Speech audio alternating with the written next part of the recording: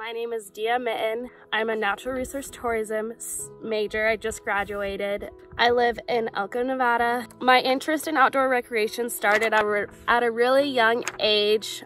I grew up, we were always camping or at the lake, boating and fishing, or hunting and hiking and just exploring. So we were always out doing stuff, and I think that's where my passion for this industry came from.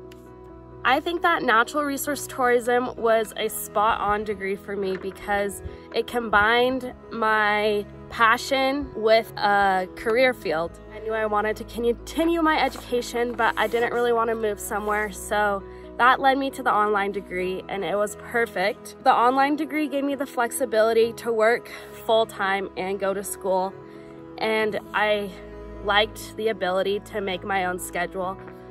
I think that a lot of the skills and a lot of the things that I've learned in natural resource tourism classes are going to be super helpful in my field. Right now, a lot of the planning and the marketing has been really vital to my role as the recreation intern for the Parks and Rec.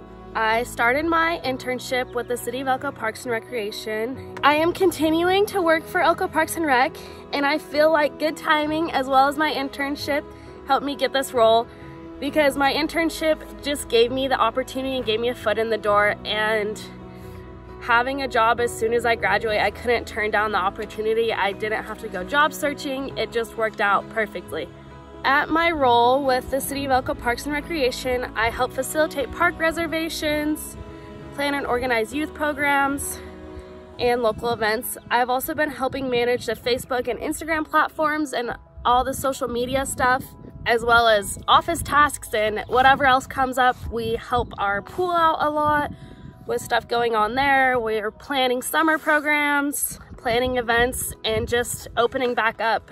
Working full-time was very manageable for me. It took some trial and error, figuring out the schedules and understanding my limits. But once I had my schedules down and I knew what I was capable of, it was super easy.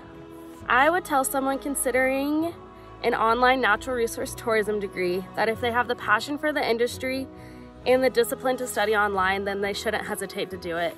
There's tons of resources available to help students be successful, and the university is very supportive.